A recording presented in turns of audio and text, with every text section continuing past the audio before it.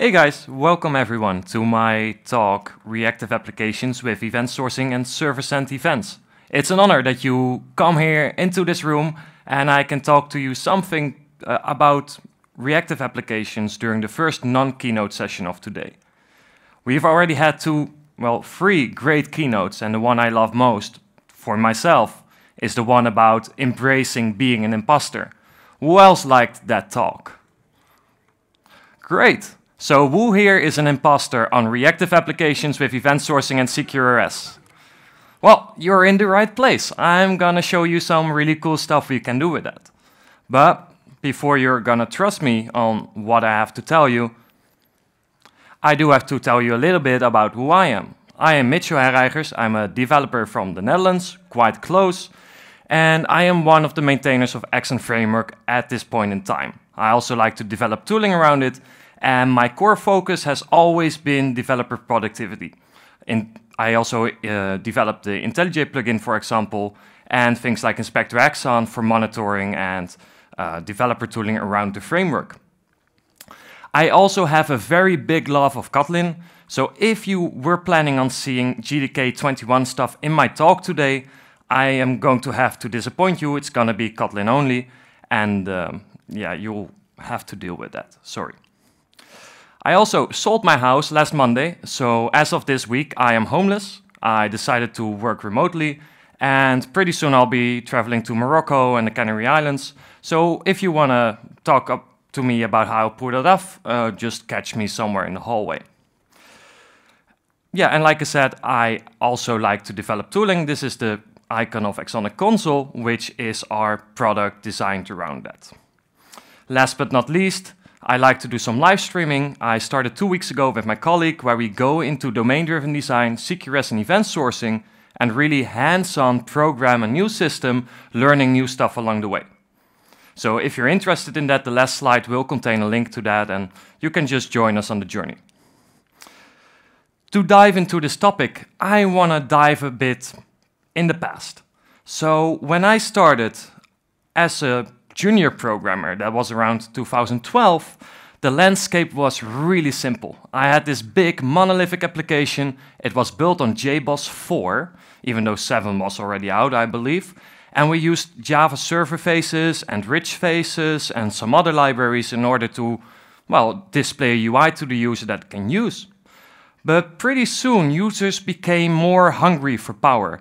They wanted more usability out of the system that they were using. So what we did was we moved more functionality to the front end. For example, using jQuery, and we bridged that gap using Ajax. This now meant that you basically had a distributed system on a small scale, and we had to compensate for possible conflicting data, for out-of-date data, and all that kind of stuff. With the advent of AngularJS, later Angular and Vue.js, how do you really say it? Vue? All right. And React, it even became more complicated, and frontends basically became backends on their own, well, even more complicated than the backend itself. So if we now take a look at the picture, we have a very big complicated frontend, and we have probably a Spring Boot backend service. But we didn't stop there. We didn't make it hard enough on ourselves. We wanted scalability. So what we did was we created another microservice and another one, and they communicated with each other. So now we had many consistency boundaries along the way. And in order to make it easier for the frontend to reach the backend, we replaced the ingress with something like Nginx, or these days GraphQL is also a very popular choice. And just for good measure, we added some more microservices, but first, let's focus on just having 2 microservices. Let's say the one on the left is the profile service, where you can update your name, update your email, all that kind of good stuff. And the right is the team service. You can form teams with players, and that basically has a list of all the players in a team and will also display the name. Now, if you would update the name of yourself, you want that to be eventually reflected in the team list. But you cannot do that immediately because you are crossing consistency boundaries. You cannot expect these two these two parts of this distributed system to be ACID, basically. They cannot be updated at the same time, and it's a distributed transaction. This is what we call eventual consistency. It's inherent to distributed systems, and browsers are eventually consistent too. So why are we not designing for it? And why are we not taking advantage of it for our modern day programming? So we don't have this pain of constantly syncing data, being afraid that it's out of sync. And that's where I turn to the Reactive Manifesto. So the Reactive Manifesto states that if you make your system message-driven, it will make it resilient, because it will be eventually consistent and it will be updated when it's ready. It will also make it elastic, because there are messages in between. You can scale your system independently of another, and that will make the system more responsive, because you have more scaling, you're more resilient, so you have less errors and more scalability. And these parts all interact with each other. And I like the Reactive Manifesto, and they say a few important things. This is the slide with the most text, by the way, sorry about that, but I wanted to quote this. So, the system stays responsive in the face of failure, and the system responds in a timely manner if at all possible. Responsiveness is the cornerstone of usability and utility. And one of the most important parts for me is failures are contained within each component, isolating components from each other and thereby ensuring that parts of the system can fail and recover without compromising the system as a whole. The client of a component is not burdened with handling its failures. And so if we take this Reactive Manifesto and design our systems around it, we can fall asleep with our laptop at night, still playing Factorio, and not having to worry about anything else. And your user will be happy along the way. So how do we pull that off? Well, first we have to see the limits of distributed system. Who here is familiar with the cap theorem? Oh, that's less than I expected. And Wu was just too lazy to put his hand up. Oh, nice. So the cap theorem states that you have three properties of a distributed system, and you can never have all three of them. You have to choose. These factors are consistency, so either you get the latest information or an error. You can design for availability. Every request receives a response without the guarantee that it contains the latest data. And you can have partition tolerance. The system continues to operate despite an arbitrary number of messages being dropped by the network. Well, if we make a distributed system, we basically get partition tolerance as a necessity. So you can either design for availability or for consistency. You cannot have both. This resonates very good with a particular programming paradigm. Command query responsibility separation. This is a pattern where you have one side of your model as your write model. Its goal is to validate business logic and to ensure that every write is valid. It's less scalable than the other side of it, but you design here for consistency. So if you cannot be sure that your write is totally right, you want that write to fail. Conversely, on the other side, you have your read projections. You design this for availability. You want this to be as up-to-date as possible, but if for some reason it's delayed by a few seconds, it doesn't really matter because the user will eventually get the data or it will eventually be available. So by separating commands and queries, we get this both sides of the cap theorem. And how can we propagate this? Is by using event sourcing. So if you model your command part of your CQRS model with event sourcing, then you are guaranteed that the sequence of events is correct. And then you can use those events to build projections out of them, your query side. We like to display it something like this. We have the UI and API that can dispatch commands and queries and get a result. We call those command handling components.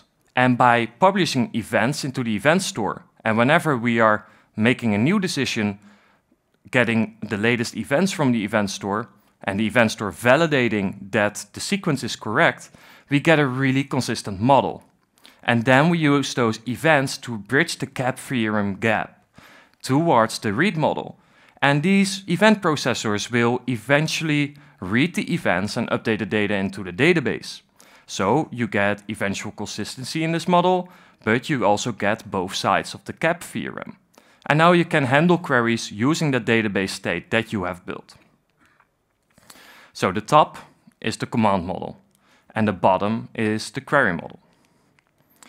We're gonna focus shortly on the command handling side first, because I want to get that out of the way, just to show you how the business logic is being validated. It's not the focus of this talk, but we need the events to stream them to the UI to make the application really reactive. So when we are event sourcing, we're basically saying that our state is made up of a sequence of events. So if we take a bank account example, which I will use throughout this entire talk, we will have a first event because someone creates a bank account. That is our origin event. That's our event 0. Then, when the account is verified, the bank will add 50 euros to it because they are happy you joined. So you now have a balance of 50 euros. And you're like, yeah, free money. Let me withdraw that. I want some cash. So now I withdraw 20 money. From this sequence of events, you now know logically that you have 30 euros. So if we would now send a command to withdraw 50, we can fill that. If you would send 10, we can succeed that, and we will do that. So if we deposit 500 euros into it now, and we have an event, a command to withdraw 400 of that, we can say, sure, I will make a new withdrawn event. I will authorize this, and I will add an event to the event store that the money has been withdrawn. So now if we add all these up, I think the balance is 130 euros, which is quite an interesting amount. So how do we pull this off? Yeah, that's big enough. I was afraid it would be too small. But we pull this off by designing a consistency boundary in our command model, which we are calling the aggregate. The aggregate is a kind of entity to which all the events published by this entity belong. Now, whenever this entity is being loaded, the framework that we're using will load all the events from the database and call the event handlers that are known to that aggregate. So in this case, we have an event sourcing handler down there. So whenever it's now loading the bank account and sees an account created event, it will assign the event.id to the ID field. So we now know the ID field for later events. Conversely, we can have handlers for withdrawing money or for reducing money, which I believe is this slide. So this is the same aggregate, and I've now added a balance variable, a command handler and an event sourcing handler. So this command handler can handle a withdrawal balance from account command, and we can validate that command. So based on the events of the past, we've constructed the balance variable to have a certain amount of money, and we can now validate that it's the right amount. So first off, we're going to check if the user is not being a total jerk by checking if he doesn't want to withdraw a negative amount of money. And then we will check if there are enough funds in his account and basically throw an error. Then we'll apply a new event that we have validated the transaction, and we make it a success. So we apply the event, and the event sourcing handler will be called right now and whenever the aggregate is being loaded in the future. So this balance variable, the next time a command comes along, will have the right value to validate new commands. This is what we call event sourcing. We are using the past events to validate the commands of the future. So now we've had the command part out of the way. We have a bunch of events with which we want to populate a read model, because I think you want to know your bank account's balance when you want to know that. So we do that using projections, and this is the availability side of things. I have an example here. I haven't constructed an entire database table because for the sake of the example, That's not really necessary, but generally you want to persist this data in a regular database. Right now, I've constructed an in-memory hash map. So this balance projection is a simple Spring service with event handlers defined. The framework will pick up that now you want an event processor that handles the events that you've defined here, and you can do whatever you want with it. In this case, we want to update the balance map to keep track of the balance for each account.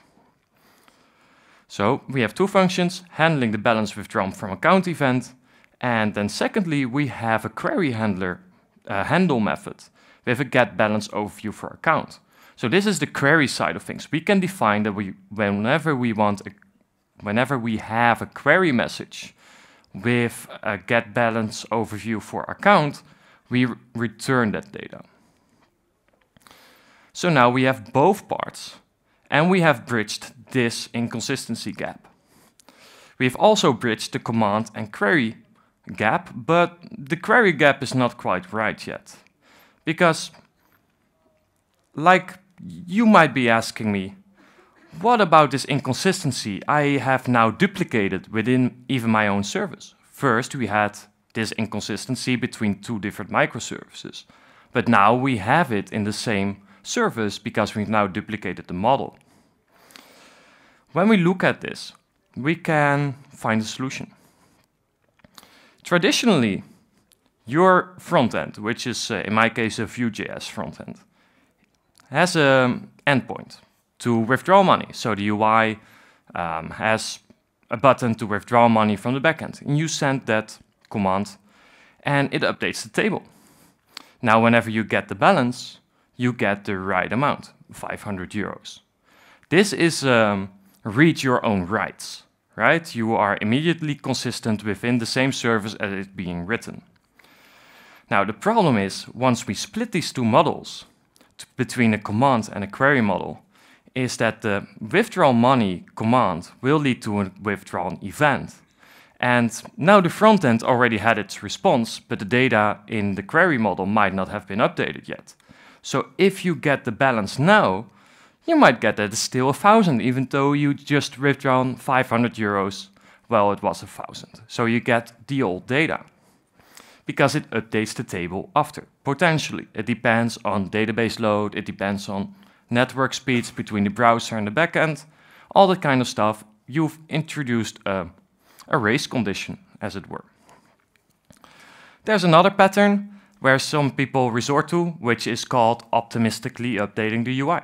So if you know that you're withdrawing 500 euros from 1,000, then you can assume in your front end, if you have a 200 OK, that an event has been published, and there's now 500 euros being withdrawn from that account, so you can update your React store and yeah, just say it that. But there are some downsides to this, like what if your wife withdraws money at the same time? Or what if, yeah, you just want your UI to be consistent? So you ask me again, can we not do something with the message-driven part of the Reactive manifesto? And that's exactly what I want to show you in this talk.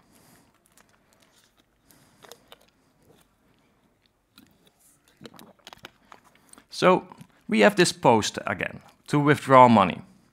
But what if the front end first says to the query model, you know, send me the balance right now and send me any updates you'll get into the future. So now we post the command after, and we have the withdrawn event. It updates the table, and this projection side now emits a query update. Like, hey, this is the new balance, 500 euros. So your front end doesn't have to contain any business logic for optimistic updates. And it also just gets any withdrawals your wife made on another computer for free, because it doesn't matter who is doing the update to update your UI. Which is really great for systems in which you will be cooperating. And something that really fits this model really well is server-send events. With server-send events, you open a connection, and that connection can then send updates back to you until you or the server closes it. So, if you would do a query for this, for the balance, the first update would be the current balance. and then any updates after it would be the next in line. Based on the updates from the stream, you can update your UI. Now you ask me, Mitchell, this has been in the HTTP 1.1 specification since 2006, and it's 2023. Why are you now telling us about it? And that has to do with this big, very fat warning in the Mozilla docs that there have been browser issues, choices, to limit the number of open server-sent event streams to 6 per domain. And that is not limited to your browser tabs. So let's say you have one page with one server-sent event stream. If you in Chrome open a 7th tab, which a lot of people do, I'm always amazed by that, that page will not work. It will just hang on that request indefinitely. And luckily for us, since HTTP 2, that has been limited to like 100, but can be negotiated. So it's also not set in stone. We can now utilize this technology, and it's easier to utilize than a WebSocket connection, for example, on top of which you would need something like Stomp or RSocket or any arbitrary protocol, because WebSockets by nature are binary and you have to define your own. In this case, you're just publishing data, so it's very easy to handle. Now, we also need something in our backend for this. Like if you are running a multi-pod application, right, and your user has a server-sent event stream open to one pod, and you have the update from another, we now need the framework to get this data across. So this is where Axon Framework comes in. Let's say we have the user on the left and a command model in the top right.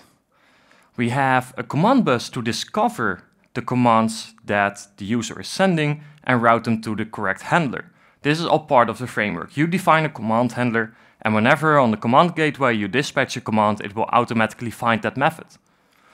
Also allowing you to extract methods to new places and stuff like that. Now, this leads to events being published into the event store. This is what we've talked about. This is the command side part. But now we have query models being fed by events. And we have a query bus to, well, discover query handlers and automatically route queries to that model. We need to get updates back somehow, and this is where subscription queries come in. Subscription queries, they send the initial query and then subscribe to any updates you emit after that. So we can emit updates back, and the query bus will find anyone that has an open subscription to that query and matches, and send it back to them in the way you want, probably using Spring and a Flux.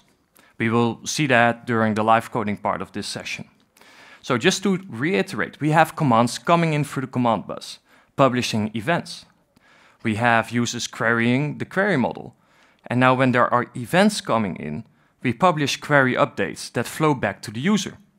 In my experience, this is very scalable. I've built an entire SaaS platform on this. And often the UI update is there before the post really completes, because the server-sent events is an open stream and it's really, really fast. So how does it look like to serve queries? We have this balance projection, we have this balance map that we are populating using the event handler, and then we have the query handler returning the value of that map. Again, normally you would use a database, but for sake of example, this is just an in-memory map. Now, whenever we want to query it, we can use Spring and the query gateway. The query gateway is part of the framework, and we can do a normal query. So we send a query gateway.query, get balance overview for account, and then we also define the response type that we want. So what we expect here is to get a double, a number of your bank account balance. So we are focusing on these consistency gaps right now. And to cross it, we can publish updates. So again, we have the same thing, but now I have introduced a query update emitter into the equation. And whenever we now get a balance withdrawn from account event, we update a query. The query update emitter has 3 parameters. 1, the type of query you are emitting to. 2, a filter on the query itself. So in this case, we only want to emit the balance to the ones that are subscribed with the correct account ID. And then the actual message. Now this is just a regular double, but in our front end we have an entire JSON model, and any update is propagated to the front end, and it works great. So now we can use this stream that we get out of the subscription query. We have the query gateway.subscription query. We define the query we want to send with the account ID. Then we have the initial response type, and we have the update response type. These can be different. So for example, let's say you are having an app for a to-do list. The initial response type would probably be a list of to-dos. And then the updates would be like, hey, I have this to do and it has been added. I have this to do and it has been deleted. Something like that. And now we can utilize Spring for this. We have a REST controller and we return a flux of server sent event of double. By mapping it to a server sent event, Spring will realize that you want a server sent event stream. So we concatenate in this case the initial result, which is a double, with any double coming from the stream, and we build a server sent event with that data out of it. And the event here is a type of event message. So each SSE message to the front end has a specific type, and you can add additional event handlers on that type in your browser. What that looks like is a little bit like this. So this is a command that I executed. I curled my local host with a balance, and you get the first balance, and then whenever we update it, we get a new one. And we can show that in the front end. So let's make our front end reactive.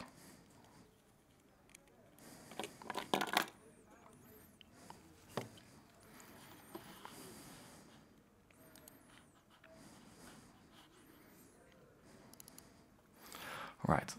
I think this is readable, right, everyone? Yeah? All right, cool. So this is the command side of things that I talked about before. This is my account aggregate, and it has all the parts I've shown you. It has an identifier that has been initialized in the constructor, and then we have 3 different commands. We have the create account command, we have the withdraw balance from account command, and deposit to account command. This is a way to increase or decrease the amount of money in your account. Let's see, 22 minutes. I'm gonna switch to a little bit of a shorter version. Then, to access this model, I have this front-end controller. It has a post mapping to open a new account in the bank. It has a withdraw from account, and it has a deposit to account. And as you can see, the only thing I really need to do is here send a command through the command gateway, and then I get a completable future. And Spring will automatically map completable future to HTTP calls, so that's all we need to do here. And now in order to get the balance in the front end, we define an endpoint which does a normal query. The query gateway.query get balance overview for account, and we expect an instance of double. Now I forgot to run my front end.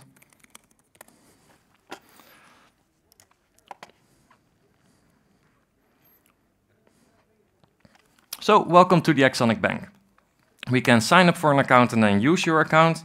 And this is a very special bank. This is on the dark web, so it doesn't even need your account details.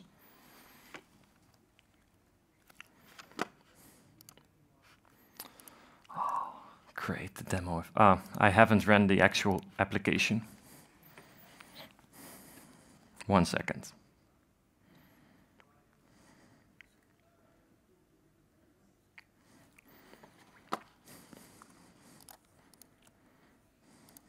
All right, so now we have our very anonymous account, and it starts with a balance of $0. We can now deposit money into that account. You can see that the UI doesn't update, which is very frustrating, but we can press the refresh balance button. And we can now see that the balance is actually is there. What we see in our event store is that we have a certain set of events. Let's query for this aggregate.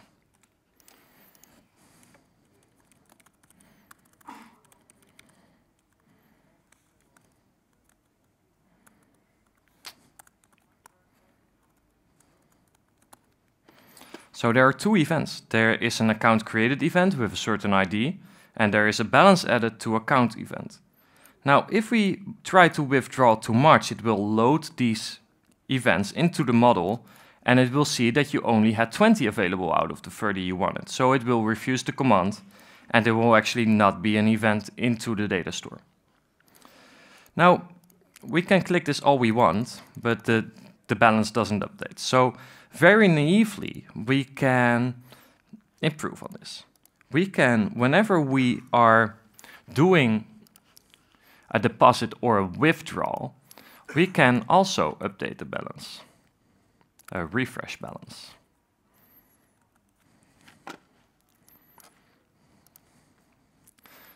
So now whenever we are depositing, it will load the balance, and if our system is fast enough in processing the event, then we will actually get the new data. I have included a little bit of a hack here. What if your system has a tiny bit of a delay, like it would normally have? It would need to cross network latencies and stuff like that. So let's put the delay of my event handler at 500 milliseconds. Now, whenever I deposit, we have a very big chance that it doesn't have the data we wanted. So we cannot really rely on the data being there. So that's why I call this a naive way. You are not entirely sure whether it will be there. But we can use server-send events, and I'll show you in a second.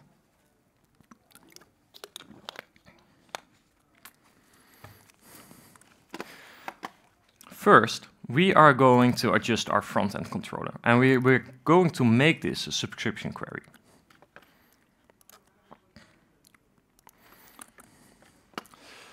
This will store as a variable. Gravity is very annoying. We will get the initial result, and we will concatenate that with the updates from the query. In Project Reactor, this means that first the first stream will be consumed, and then the other stream will be appended to it. So first the first stream will finish, and then the second will be.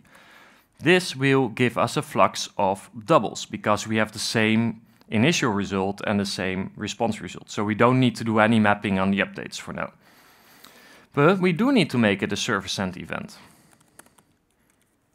And we want to give that a data type of double, which it will infer automatically. And we will make it an event type of message and build it. Now, all we need to do is return this, and Spring, because it's a flux of server-send event double, will see that you want a server-send event stream. So let's restart the application. I believe we don't need the octet stream response type anymore, but we'll see in a second.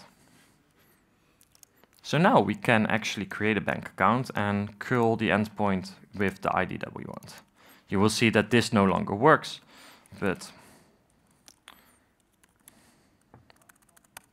if we use curl, what's the actual endpoint?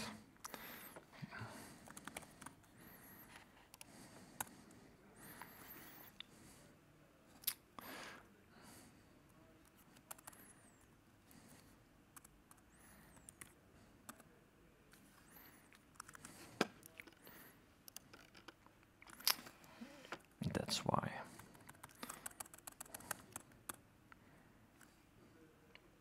Not found. Ah, yeah. Okay, thank you very much. So we will now see that we have an amount of 0 in our account. And whenever we now deposit money into it or withdraw, we will see nothing because we cannot do any magic. So you will have to adjust your query model a little bit. So now we have this query handler for the initial result, but we also have to emit query updates. So I'm gonna add the query update emitter to it. And I'm gonna emit query updates. So whenever balance is withdrawn, I'm gonna emit the new balance. For the get balance overview for account, whenever the account matches, I emit the balance. This is not a snippet, by the way. This is GitHub Copilot, your best friend whenever you are doing live coding or any real coding. Although the IntelliJ one during the keynote, I'm gonna have to try that out as well. So I'm gonna duplicate this for both handlers, because whenever it's increased or decreased, we want an update, right?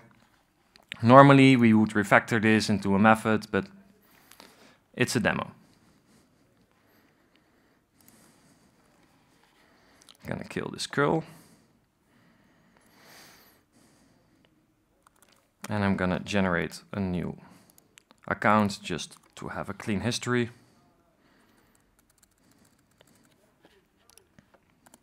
So again, we get that there is 0 in the bank account.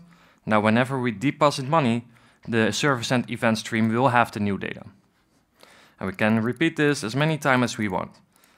The secret here is Axon Framework that has the subscription queries, but also Axon Server, because our backend server has a mechanism where each application that connects to it registers that it has these queries available, and Axon Server keeps track of which queries are open in the subscription query. So now it knows whenever we publish an update, where it should go. So we now have the server sent event stream, but our application is not updating. So let's fix that. Server sent events are really easy to use. You don't need any custom library. Whenever we mount, let's do it like that. Whenever we mount, we're no longer going to refresh the balance, we're going to open a stream. We call that an event source. And this event source will, let's see, what was the URL? This event source will have the update. So now we can say source.onMessage.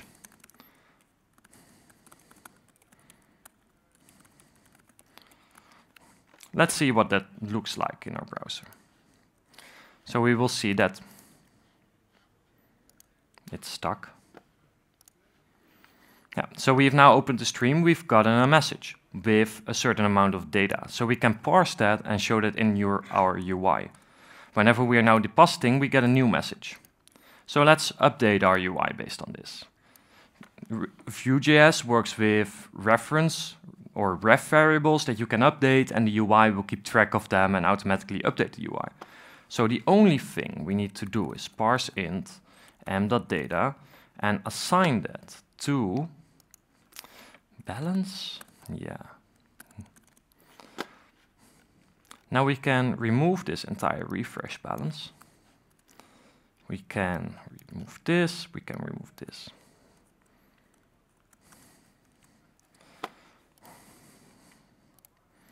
And we automatically get updates from the backend to the front end without any effort. And the updates are often, they're very fast. We can withdraw, you see the new messages coming in. And the UI is automatically updated. Now, if I would open multiple tabs, that would also still work, because they are separate streams. Just for demonstration purposes, that's a fault in my demo. I cannot enter a specific ID, so you'll have to excuse me for that. That's something I added later. Unfortunately, I can't show that, but it will. I can actually show that in another application. But the beauty of it is that even if your application would be delayed, right? Let's say there's a 2-second delay, which would be really annoying in real life, but it happens. Then, even though we deposited, it succeeded, the balance is updated later. And this is the beauty of the eventual consistency and embracing it. It will eventually be there. Don't worry about it. These days, users are generally aware that backend systems are complex. And often when I make a bank account transaction, I have to refresh a few times before I see it. It's live at the moment. So this is what I call embracing eventual consistency. What that will bring you is a very good user experience. So I was telling you about the AxonIQ console. Right, so this is our AxonIQ console. And whenever I open 2 tabs on it and change the name here on the left, because they both have server-sent events streams open, it will be updated on all open tabs that there are. This is basically how we built the system. It's really a really reliable method. Right. And with that, I have shown you everything I wanted to show you. I see that we still have 10 minutes available, so I guess we can do some minutes of questions. And yeah, thank you for listening to the talk.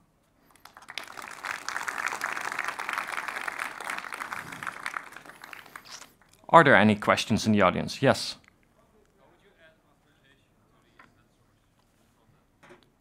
That is a difficult part I have experienced because the event source doesn't take HTTP headers. So what you have to do, we did that in our service, is that you add a request parameter with a token. And this token will be validated. So we send the JOT in the URL to it. It's a bit annoying, but it's not unsafe because with HTTP2 and SSL, the path itself is also a header. So sending the token in that way is not really a problem. It's a bit ugly, but yeah. Any other questions? Right.